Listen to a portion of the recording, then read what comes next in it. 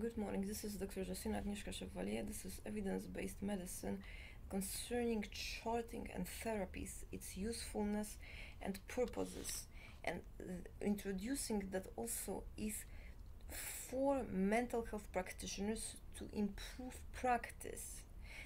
Down on the footnotes, there are notes to use and to not consider but actually practice, because otherwise persons are medicated forever and those medications change bodily responses and change, creating pathologies as if it was a bodily fluid, the same as cannabis and recreational drugs. We have to understand that the goal of medicine is to cure, and such is also goal of mental health. The topic was regression therapy. Hypnosis and regression therapies are to establish two types of memory, and so-called memory markers that guide coping mechanisms and behaviors such as avoidance and pursuit. First one are painful memories associated with characteristics described in past video that are overcome by exposure to associated behaviors and characteristics with the harm and that pain in the past, in other persons and in other situations, to establish safety enough to be able to get off medical treatments that suppress fight or flight response, as well as suppresses fear, causing numbness in therapies where exposure is guided and provoked.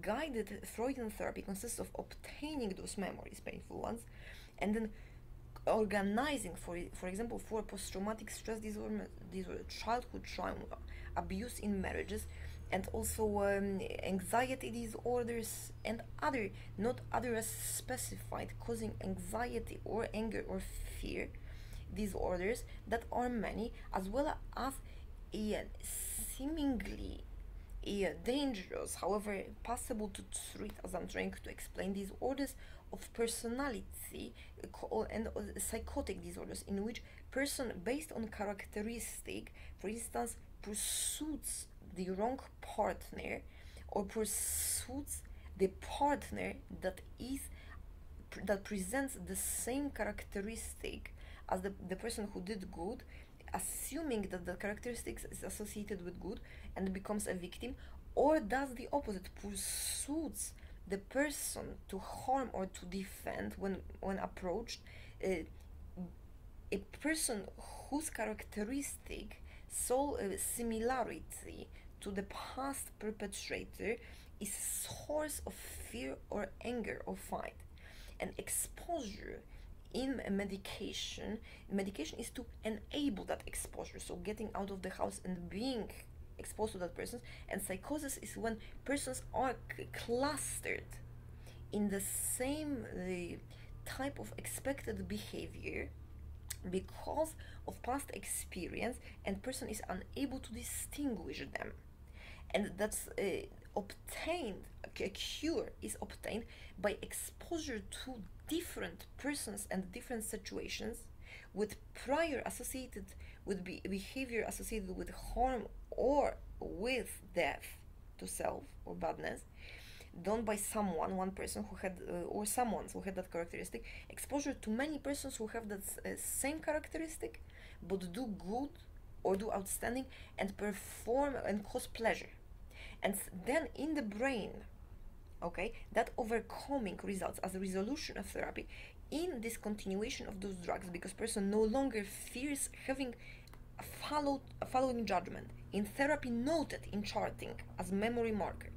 A person who is a female, for instance, being a male who was beaten up by a mother, can, being a female, be a good person, always predictably so, or can be a bad person, being a female, depending on the rational circumstances that the person, also thanks to cognitive behavioral therapy, realizes as a myriad of possibilities based on indicators from the outside that can go either way. And that markers in regression therapy in the past, good and bad ones. So for instance, a female to that man served food and was good. When she was approached, she rejoiced it, wanted to go dancing. And another female, when approached, beaten up, deprived of food, and tried to kill. Two different females. And then experiences charted without suppression, the good ones and the bad ones, result in such a state. In the area or in the world, there are women. That is a characteristic. Some of those women, because of that characteristic of being of a different gender, will rejoice and be nice when approached. Some of those women will, on the other hand, be harmful and be not nice. And each time I am contrasted as a man, such person needs to conclude, I have chances, depending on those memories, that I can reduce in anxiety depending on remembered outcomes written down in memoirs and in charts. So that is the outcome of therapy, where then person does not need any more drugs for PTSD, for psychosis that merges others and based on association causes fear or harm, even though there is no rational threat, because of the same characteristic, that person is mistaken to identity, and causes so because of exposure spontaneously occurring or taken medication and guided one to elaborate resolution permanently, so which is cure. Meaning that which was feared or caused anger is a lesson, remembered one, that this same characteristic can have great consequences. A woman becomes wife, or a woman becomes co-worker, or a woman is someone that is extremely good friend, always reliable, or a woman can become perpetrator, murderer, or can become a person that enslaved or impeded having food or income. And we don't know. Remember each time those good and bad association in one person, what the outcome will be, and in many persons in the area, what the outcome will be, which results in fearless judgment of the situation and decision taking and risk taking, which is healthy. And past experience is coping mechanism or calculating chances for personal safety and best outcome. This video also needs to add characteristic or resolution of memory markers in regression obtained as remembering pleasure, including sexual pleasure. Characteristic associated with pleasure, for example, black eyes of the father for a young woman, that in a sexual partner are associated with being loving and with desire. A new partner, for example, spouse, when the other characteristics of that person were insufficient.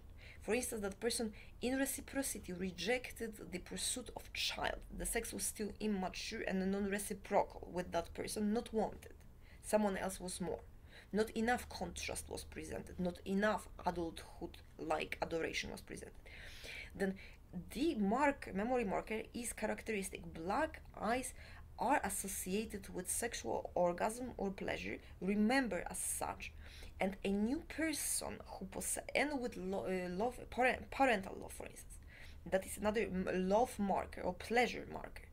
And a new person, when that person goes back to dating that young woman, when she has two persons with black eyes, with persons with blue eyes, so that the past relationships do not pose obstacle to sexual arousal and having children and loving that person, they need to become more pleasurable, meaning more associated with sex in conjunction with other characteristics when the same.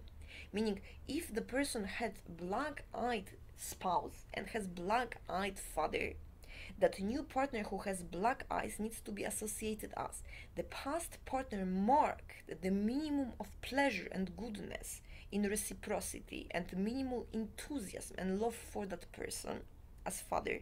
The boyfriend marked sexual arousal as that characteristic associated with manhood, non-related to family but to sexual intimacy that is exclusive.